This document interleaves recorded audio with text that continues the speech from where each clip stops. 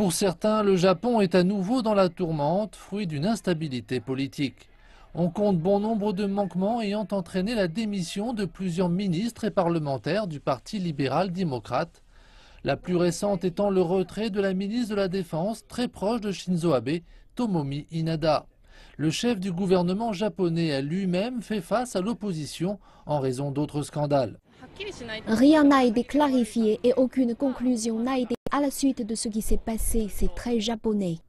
Au sein du principal parti d'opposition, souffrant lui aussi d'un soutien du public en baisse, le président du Parti démocrate du Japon, Reno, et son secrétaire général Yoshihiko Noda ont démissionné, assumant en partie la responsabilité de la perte de plusieurs sièges aux élections de l'Assemblée de Tokyo.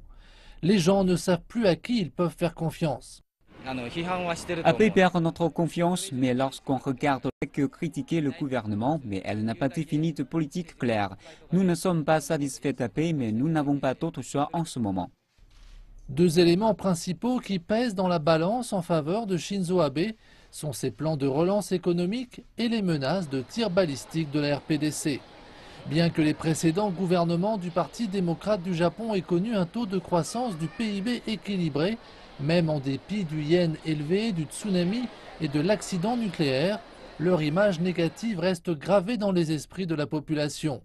En plus de ça, demeurent les tensions diplomatiques qu'il a causées avec les pays voisins.